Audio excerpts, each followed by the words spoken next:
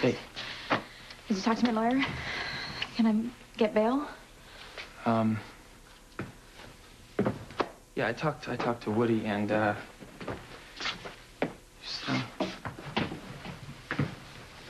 Teresa, Woody said that they set the bail way too high, and, he said not even Donald Trump could get you out of here.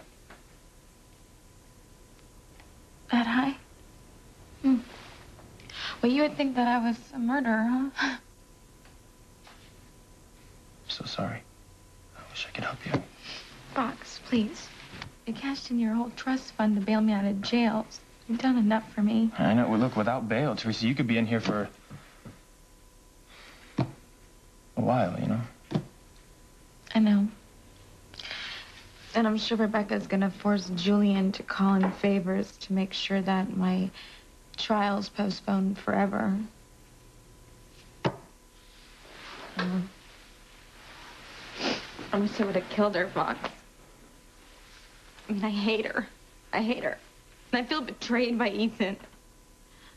I just want my son. Hey, I know you do. I know you do, okay?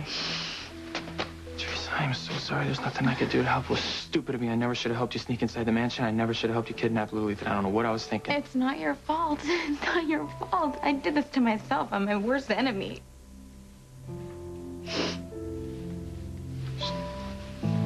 Can't stand the fact that you're in here, you know? You should be in my arms. I know. I don't think I can stand it either. All right, say your goodbyes. Time to go to lockup.